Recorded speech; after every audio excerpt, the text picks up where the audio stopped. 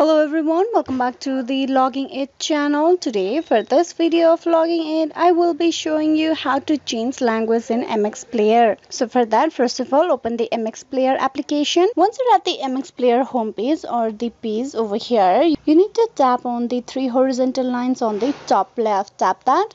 And here you need to tap on app language. From here you will be able to change the language of the application as per your interest. So from here I'm just going to show you and change it to a different one. Tap that. Restore app to change language. Tap on OK, and there you can see the changes in the language. If you tap on the horizontal lines again, you will see all the difference in the language over here. So this is how you can change language in MX Player. Hope this video was useful. Please like and subscribe the Logging It channel. Thank you.